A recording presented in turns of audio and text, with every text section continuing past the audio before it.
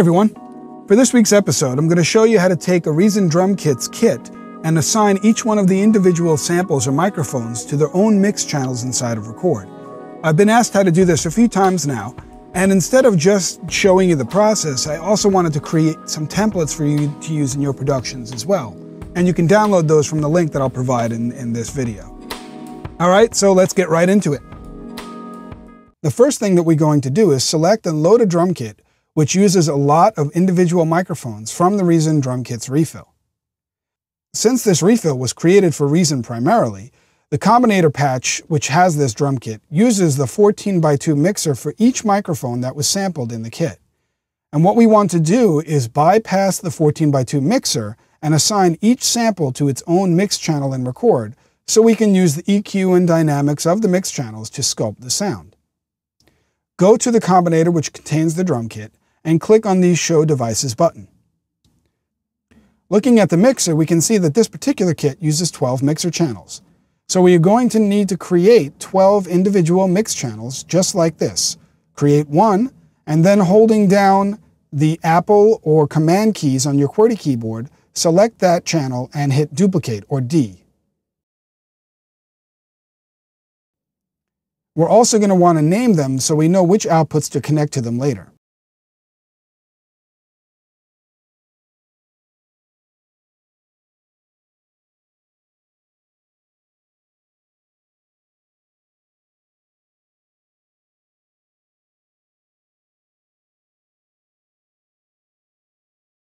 Now comes the fun part.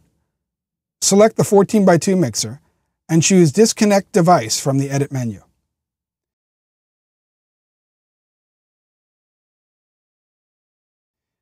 Each microphone in this combinator is connected to its own PEQ2 equalizer, even though they're not being used.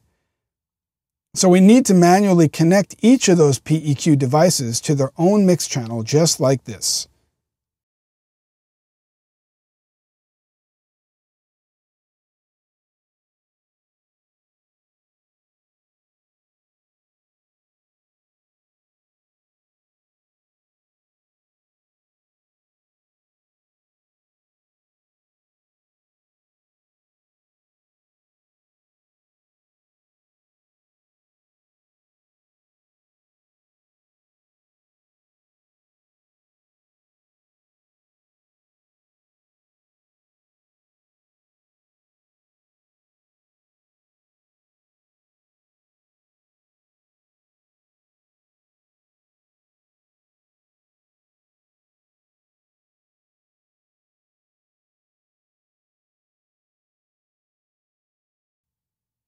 Note that the cymbals and the overhead mics are using the Spider audio mergers and then are connected to their own PEQ devices like this, and that the snare bottom mic is coming from the PEQ device here.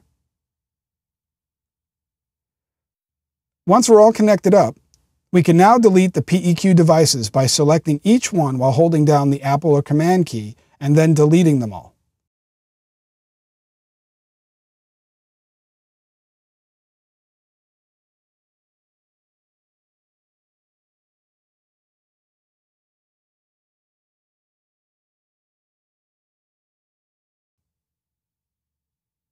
And now we have each mic from that particular Reason drum kit all set to go on individual mix channels in Record.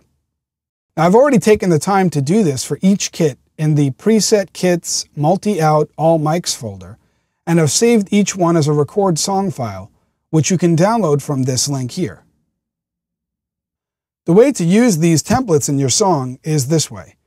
While you have your original Record song open and loaded, open up the Record song which has the kit that you want to use.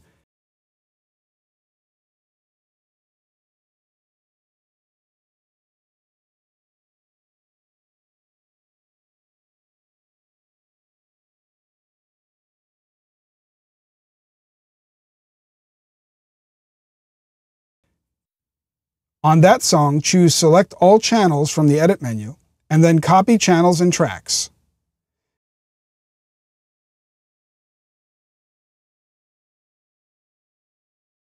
Now go back to your original song where you want to put the kit and select Paste from the Edit menu, and boom, It's all there.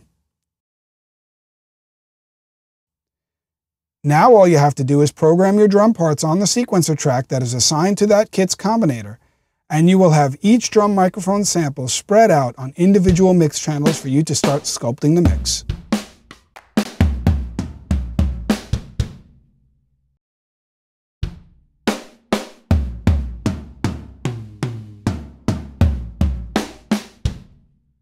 Using the templates that I provided for you in this link will give you a lot of different kits to work with in your music without having to do all of the routing. But following the process that I showed you in this video, feel free to go ahead and explore some of the other kits that are in Reason Drum Kits and assign them to different mix channels as well, so you can do your sculpting using those mix channels, EQ and compression. Well, that's it for this week, and I'll see you all next week. Bye.